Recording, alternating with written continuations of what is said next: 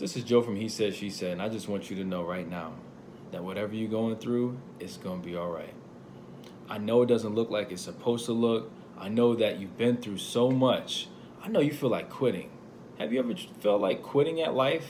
Am I talking to somebody out there that's feeling like this is it? I don't want to live another day? I want to encourage you that as much as the situation is getting frustrating, as much as the situation wants you to give up, don't give up. Don't give up, because you're living your life for more than just you. There's people around you that's looking at the situations that you're going through. There's people around you that is rooting for you. Either they're literally rooting for you or they're rooting for you by praying for you.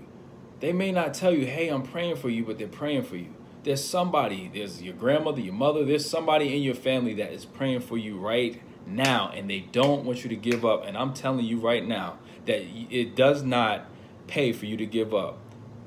Hang in there. Reach out to people. Reach out to me. I'm on this thing on and off throughout the day. I post videos as God gives me the word, and he's giving me something right now to tell you. Do not give up. There's a lot of people out here right now that may be doing better than you. I don't like to use that word, but a lot of times we, as much as we don't want to, if we're on social media, we are comparing our success with somebody else's success. And if someone is more successful, we're trying to find out how they got successful, and we're trying to do the very thing that made them successful. But have we considered that the thing that made them successful is not the thing that will make you successful? Do you think that everyone has the same formula to get to where they need to be in life? If that were the case, why aren't we the same person? Do not compare your life with someone else's. This is not a race to see who gets to the finish line. It's to see that each one of us gets to the finish line. We don't have to get there at the same time. We just have to finish our own race. And the more that we look at everyone else's race and see how they're striding or how they're not getting tired at certain parts of the race, we're slowing ourselves down, because we're starting to look to our left, we're starting to look to our right, we're starting to look behind us, we're starting to look too far ahead. That's why we're coming up with certain conditions. We're being anxious, or we're being depressed, because we are taking the weight of things on us, or things are getting on us and weighing us down, and it's not things that we're intended to carry. We don't have the capacity to hold these things. I don't have the capacity to worry about what's going to happen tomorrow. I just got to get through today. I can't worry about what I was, because what I was is what I was, but it's not who I am. God has already forgiven you for the things that you've asked forgiveness for, that you've turned away from. So how long are you going to hold on to that? It's dead weight. Is it easier to cross the finish line by yourself or have someone on your back? And if that person on you is dead, meaning the things from your past is on your back, then how is that benefiting you? How is that making it easier? It's not. It's making it harder. It's making it more difficult. So what are you going to do? Are you going to continually look at situations, compare yourself, and decide to throw in the towel on life? Listen, there's a lot of life to live. There's a lot that life has to offer, and there's a lot that, more importantly, you have to offer life.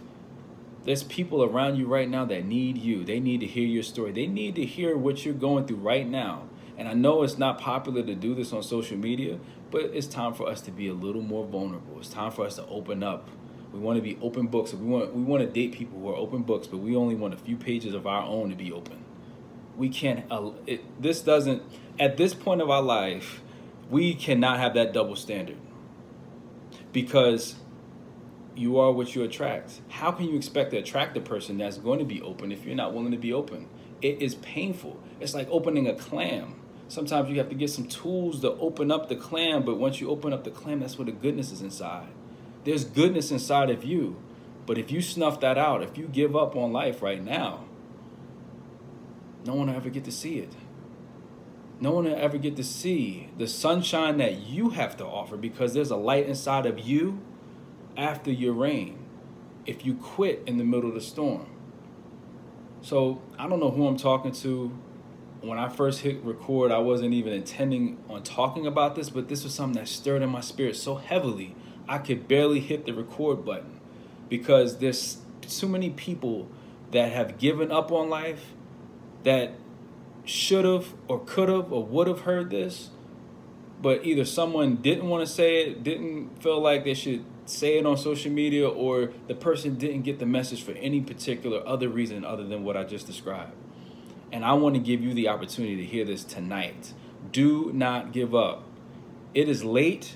It feels like you can't go another moment, but I'm encouraging you. Do not give up. And if you need to reach out to anybody, even if I don't know you personally, some of you I don't know personally, reach out to me, because I would hate for you to give up and not feel like you have an option versus give you an option and let you decide what to do. So what you gonna do? I'm telling you not to give up, but it all comes down to what you want to do.